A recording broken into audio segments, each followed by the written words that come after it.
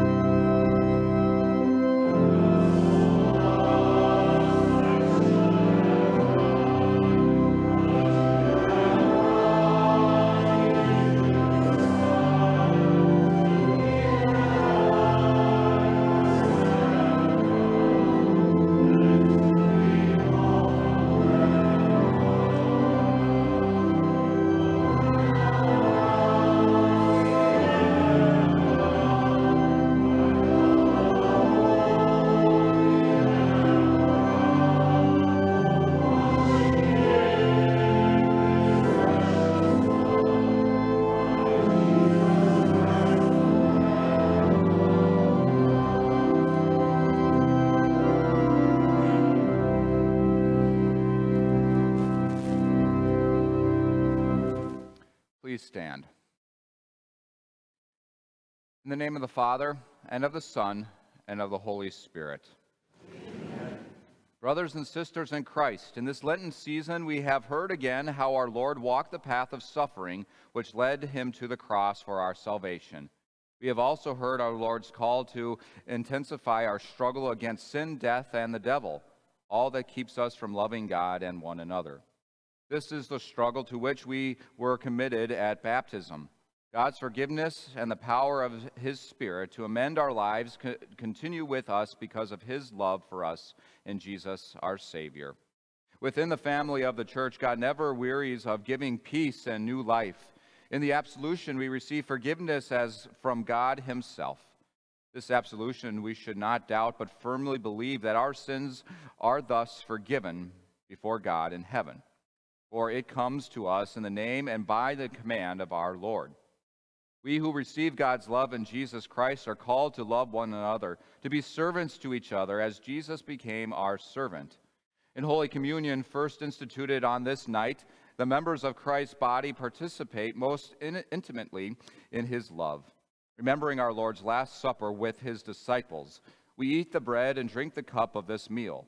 Together we receive the Lord's gift of his body and blood for forgiveness and participate in the new covenant that makes us one with him and one another. The Lord's Supper is the promise of the great banquet we will share with all the faithful when our Lord returns, the joyous culmination of our reconciliation with God and each other. As we continue the solemn celebration of our Lord's Passion, let us confess our sins to him, receive his absolution, and be reconciled to God and each other in Christian love. Holy God, gracious Father, I am sinful by nature, and have sinned against you in my thoughts, words, and actions. I have not loved you with my whole heart. I have not loved others as I should. I deserve your punishment both now and forever. But Jesus, my Savior, paid for my sins with his innocent suffering and death. Trusting in him, I pray, God have mercy on me, a sinner. Of our Lord Jesus Christ does not desire the death of sinners, but rather that they turn from their wickedness and live. He sent his Son to be the atoning sacrifice for our sins and for the sins of the whole world. Therefore, as a called servant of Christ and by his authority, I forgive you all your sins in the name of the Father, and of the Son, and of the Holy Spirit. Amen.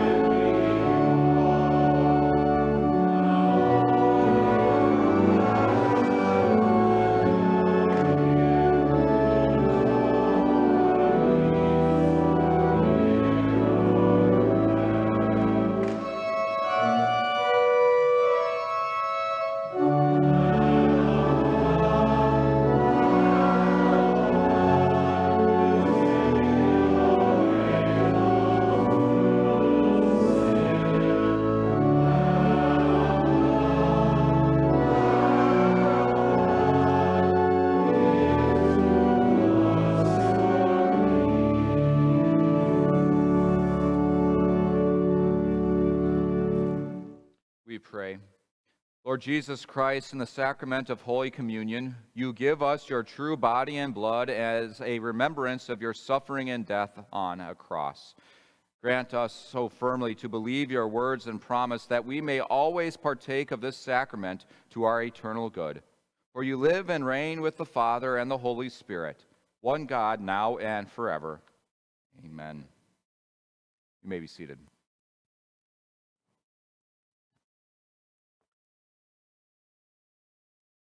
Our first reading comes from 1 Corinthians chapter 11. For I received from the Lord what I also delivered to you, The Lord Jesus, on the night when he was betrayed, took bread, and when he had given thanks, he broke it and said, "This is my body, which is for you. Do this in remembrance of me." In the same way, after the meal, he also took the cup, saying, "This cup is the New Testament in my blood. Do this as often as you drink it in remembrance of me. For as often as you eat this bread and drink the cup, you proclaim the Lord's death until he comes. Therefore, whoever eats the bread or drinks the cup of the Lord in an unworthy manner will be guilty of sinning against the Lord's body and blood.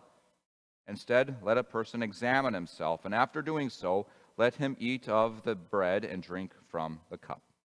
The word of the Lord. We continue with hymn number 669. We will be singing along with a recording by the mixed choir.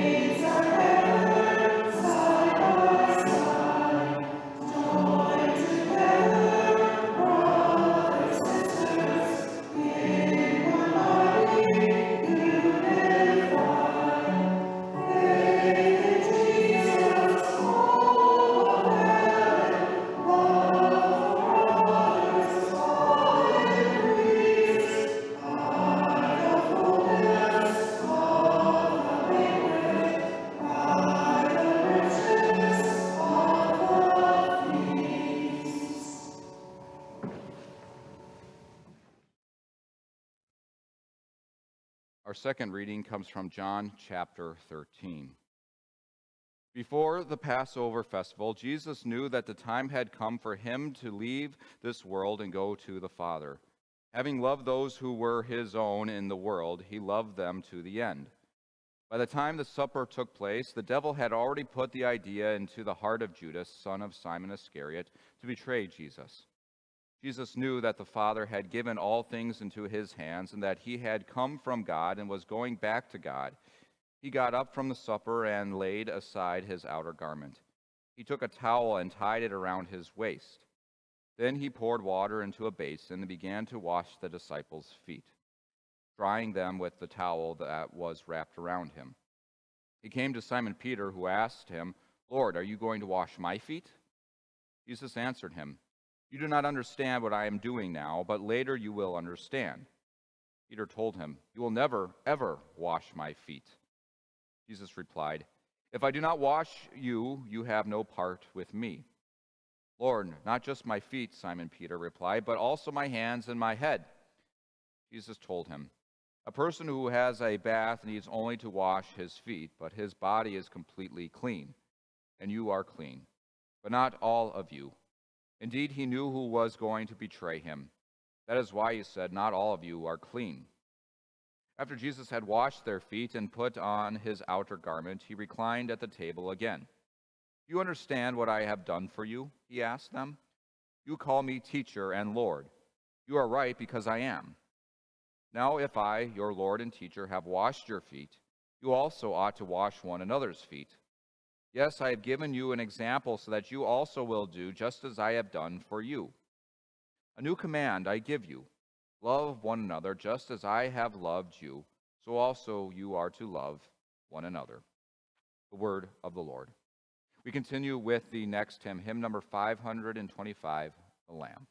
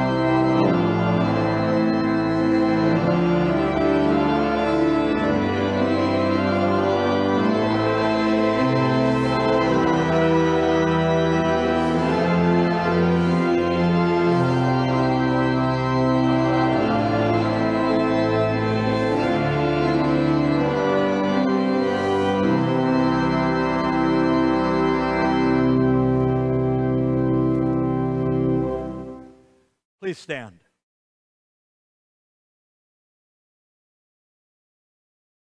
The sermon text for this Thursday during Holy Week is taken from Mark chapter 14, beginning with verse 12. On the first day of the festival of unleavened bread, when the Passover lamb is sacrificed, his disciples asked him, "Where do you want us to go and prepare for you to eat the Passover?" He sent two of his disciples and said to them, "Go into the city, and there a man carrying a jar of water will meet you. Follow him. Wherever he enters, tell the owner of the house that the teacher says, 'Where is my guest room, where I may eat the Passover with my disciples?' He will show you a large upper room furnished and ready. Make preparations for us there." His disciples left and went into the city and found things just as he had told them, and they prepared the Passover. When it was evening, he arrived with the 12. This is God's holy word. Please be seated. May the words and doings of our Lord Jesus in the upper room strengthen us and encourage us in our Christian faith. Dear friends, if you would travel to the Holy Land today, travel to Israel, you would probably run into a good number of tour guides. And if you used any of them, they would take you to places that they would say something happened, an event happened that's related to the life of Jesus on this earth. They would take you to a place maybe and say, that's where Jesus fed the more than 5,000 people. That's exactly where he healed the blind man. That's where he was born. That's where he died on the cross. They'll say we know the exact place. That's where also his tomb is. Now, most of the places, the exact places, are gone with the past. And that's true when it comes also to the upper room. We don't know exactly where it was, but that's okay. No problem with that, because what is most important is what happened in that upper room. And that's what we're going to do today. We're going to walk with Jesus, his final steps to the upper room. That's where the disciples diligently and carefully prepared the Passover meal. And that's where Jesus diligently and carefully prepared for his coming death. When you visit the upper room, like we're doing today on this Holy Thursday, you generally think about the Lord's Supper. And that's wonderful, because the Lord's Supper is a highlight of that evening in the upper room. We just love hearing the words, don't we? Jesus said, "Take, eat, this is my body. Take, drink, this is my blood of the new covenant or New Testament, which is poured out for many." We travel to the upper room then in spirit, and we can't wait to hear Jesus' words.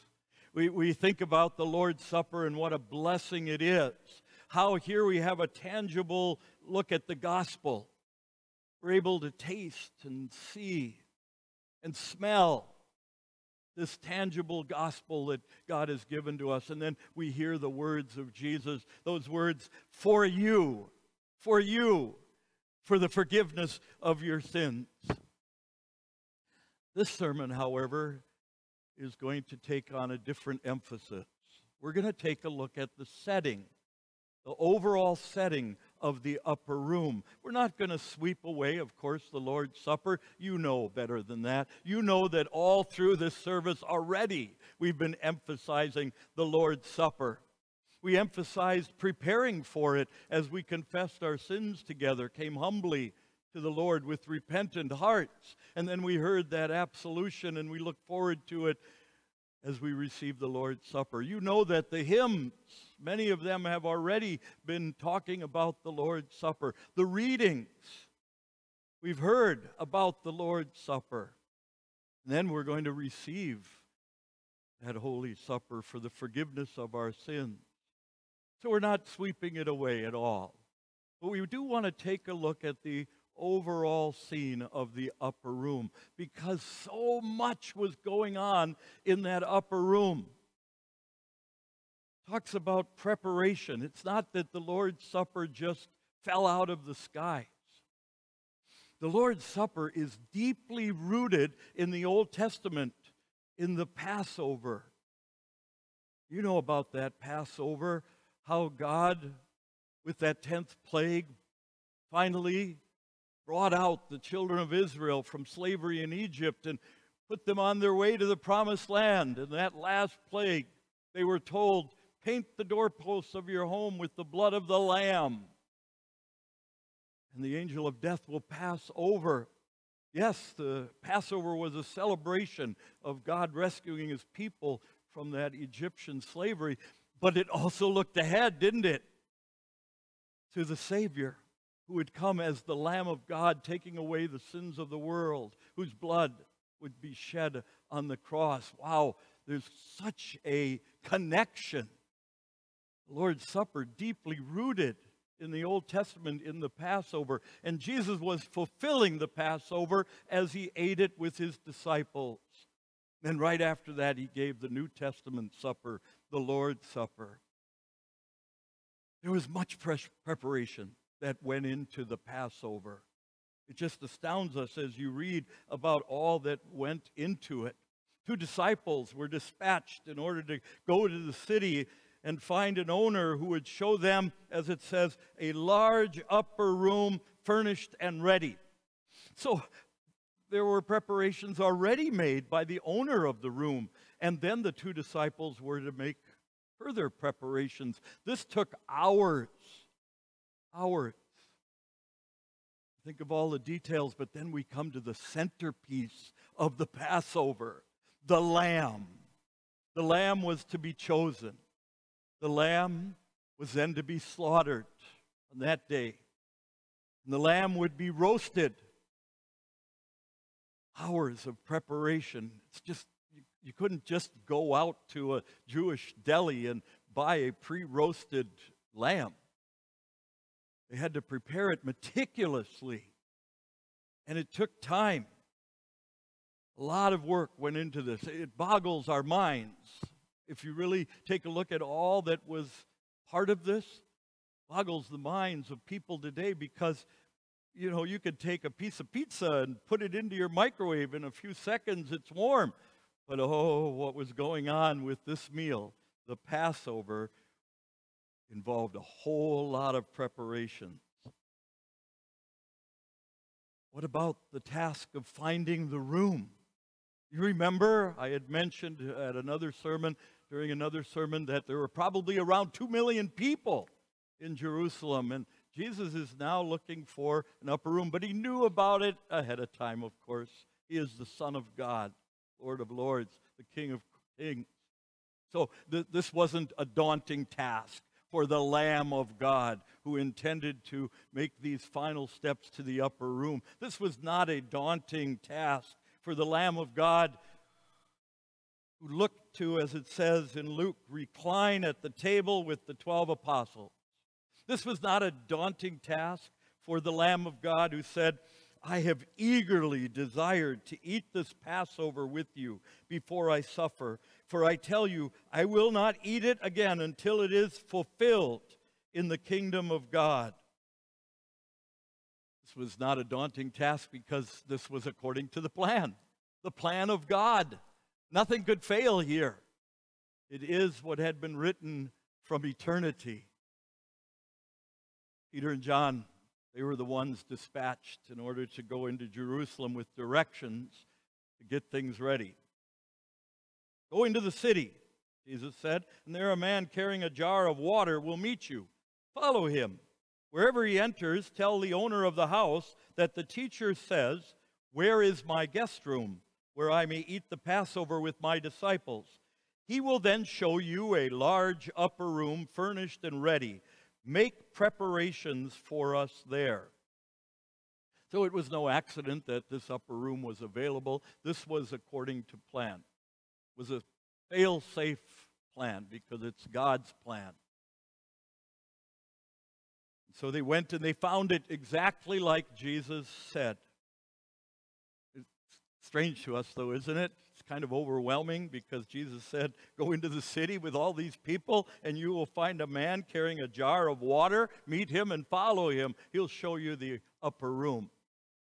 All because of God's plan. And Jesus fulfilling that plan 100%. Every single point, without fail. He was fulfilling the plan of God to save us. So we see then, as Jesus makes these steps to the upper room, that those disciples meticulously and carefully, diligently prepared the Passover meal. And Jesus was fulfilling it as he ate it with them. One last time, this is it, no more, because now the Lamb of God is going to the altar of the cross. As we take a look at this section, we also see how Jesus is meticulously, carefully planning for his death. As we see from the scriptures here, our Lord meticulously plans for his death as he deviates from the usual during the Passover. Some strange words, even shocking words, are coming out of Jesus at the upper room. For example, Jesus said, "Amen, I tell you, one of you will betray me, one who is eating with me," referring, of course, to Judas. And then what did he do up in that upper room? He washed the feet of his disciples. We heard that, showing how he had come to serve, not to be served. He was showing love and humility, and he wants his people, you and I also, to live with humble hearts, serving one another.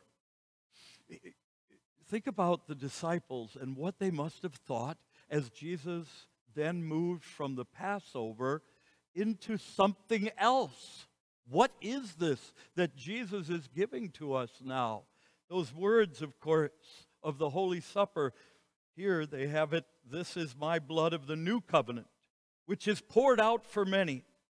Amen, I tell you, I will certainly not drink again of the fruit of the vine until that day when I drink it new in the kingdom of God." Jesus then instituting the Lord's Supper. Something else that occurred that evening as the disciples were warned. "This night you will all fall away on account of me, for it is written, I will strike the shepherd, and the sheep of the flock will be scattered." All of this happening in that large upper room. Jesus giving so many words, doing so much. It's good that we look at the overall setting here. And there in those words, he was referring, of course, to when he would go out to the garden. And he would be taken captive, taken away, and the disciples would run away.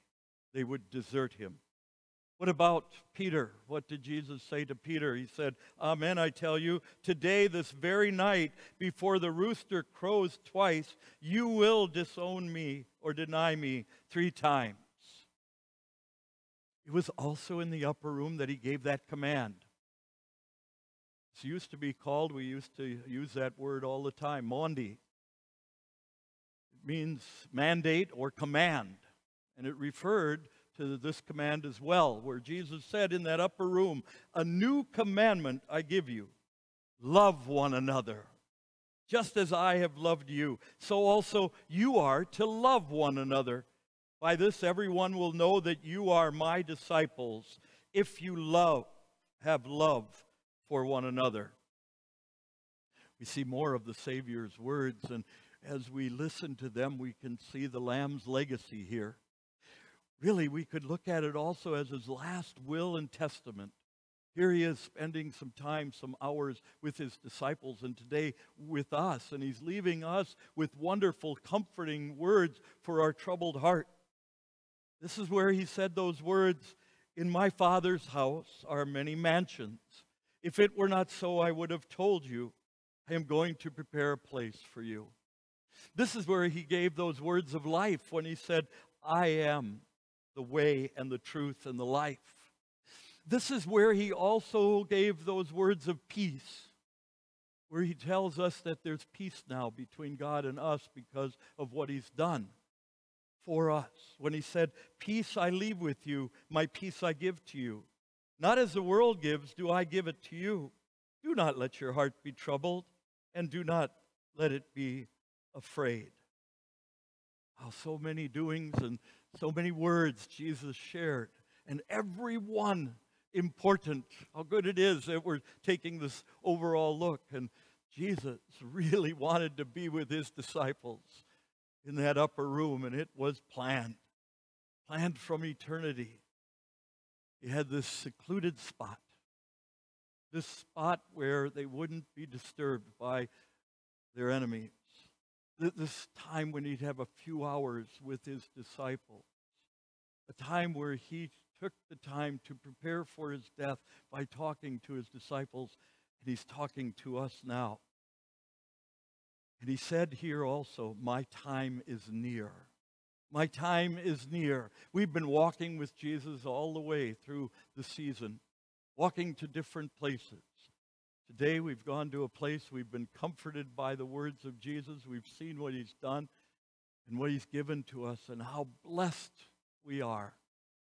We've gone to the upper room with him, those final steps to the upper room. And we'll continue on making those final steps to the garden. We'll make those steps to Judas betraying him, those steps to Pontius Pilate, those steps to his way to the cross, carrying his own cross, those steps to the cross. We follow Jesus with his final steps to the upper room, and tomorrow to the place of the skull. Amen. Please stand. The peace of God that surpasses all understanding shall keep your hearts and your minds in Christ Jesus. Amen. As we give our offerings to our Lord, we want them always to come from our hearts of faith and love for the Savior, showing love to God and also for one another. As the offering baskets are brought forward, we dedicate all of them to our Lord God, those given here, those given online, those sent in or dropped off.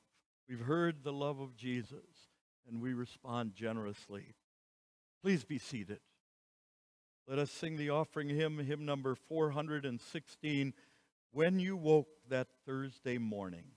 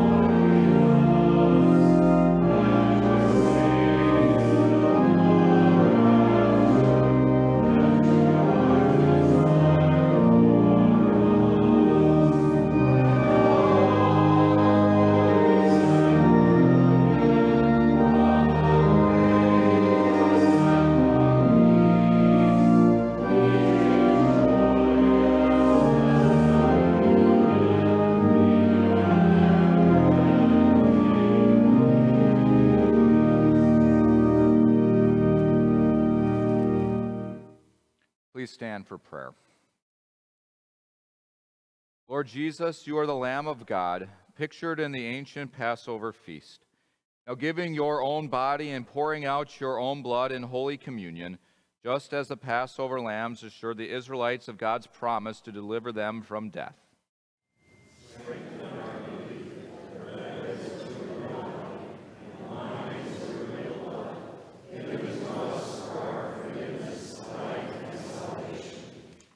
Prepare us to receive this sacrament, remembering your death and repenting of our sins.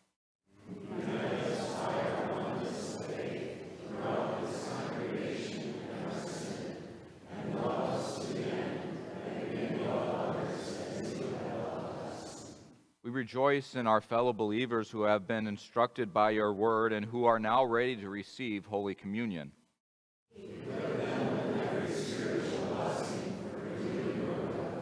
We pray for those absent from the sacrament because of their own neglect.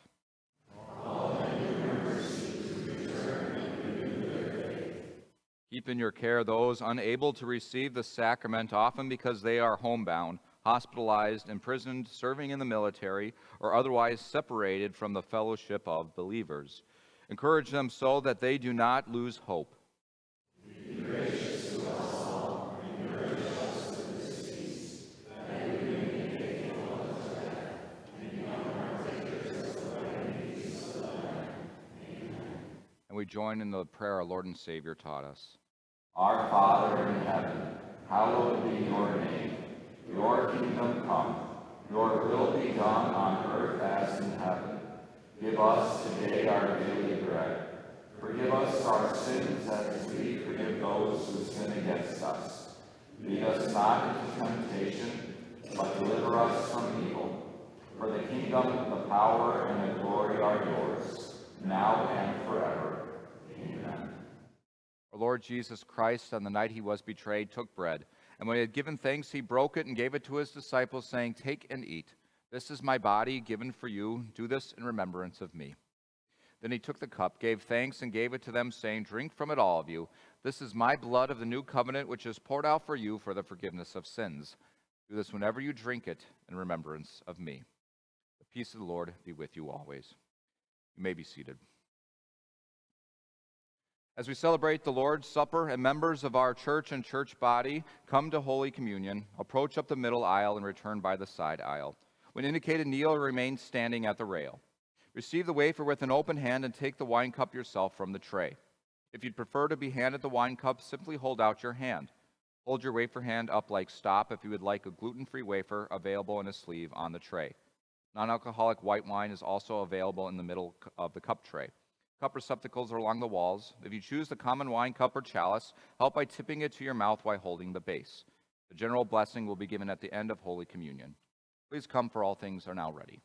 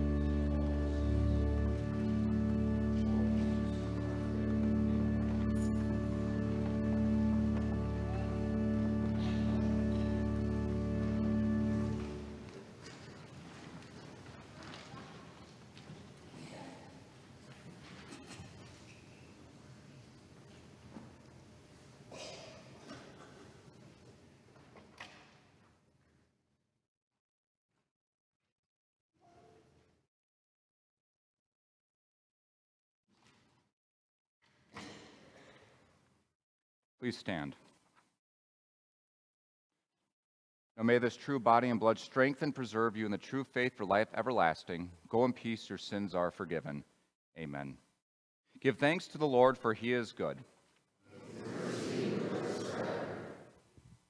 We give thanks, Almighty God, that you have refreshed us with this saving gift.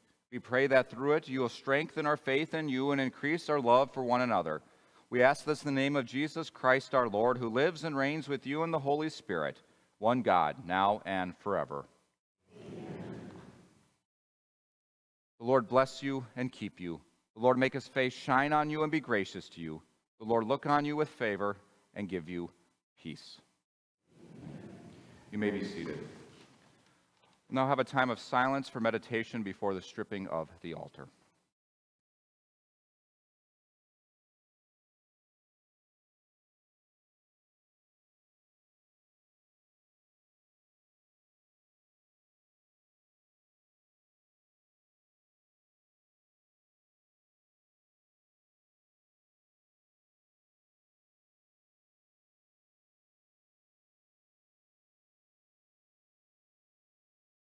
After the Last Supper, less than 24 hours remained in the earthly life of our Lord.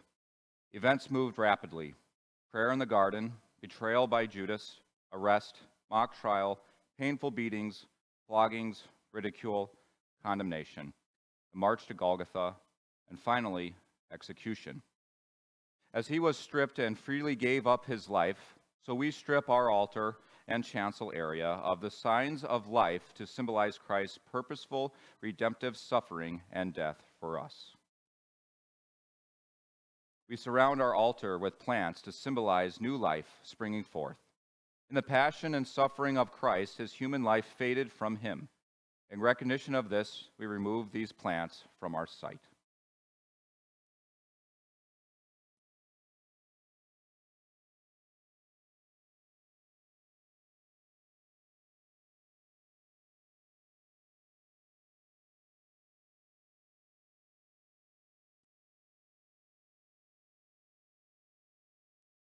Jesus said, I am the light of the world. Whoever follows me will never walk in darkness, but will have the light of life. The events of Golgotha, under Christ's willingness and love, snuffed out Jesus, the light of the world's human life. And this, as the sky was darkened when he suffered, so we extinguish our candles and remove them from our sight.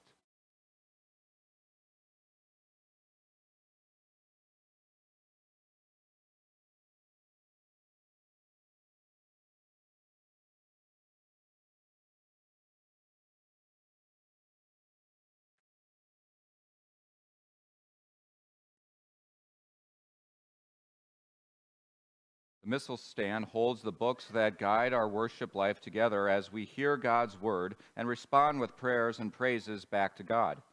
As Jesus suffers, these normally joyful sounds grow quiet.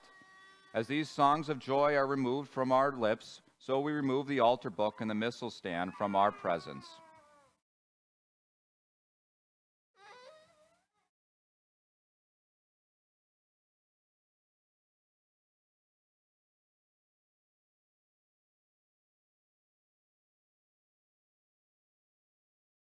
Our altar is in the form of a table. It is here that our Lord serves us his banquet feast. He offers us his word and sacrament, and so we remove the sacramental elements.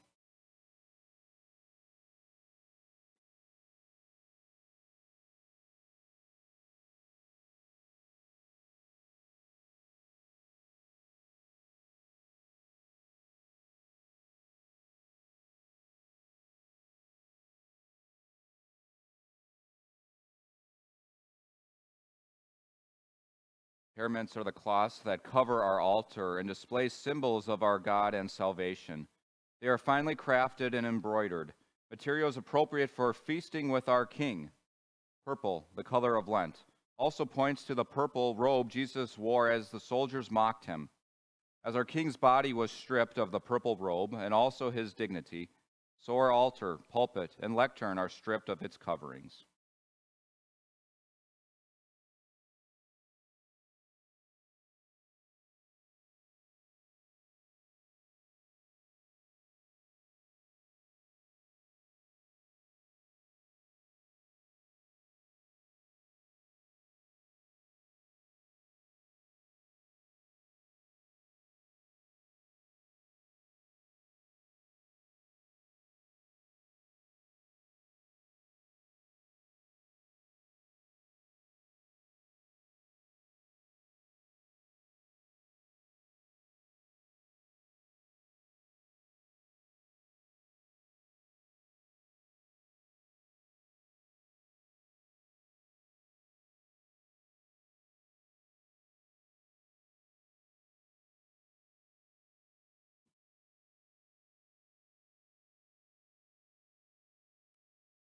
Our chancel and altar, now empty and bare, are ready for us to remember the stark realities of Christ's suffering for us on Good Friday.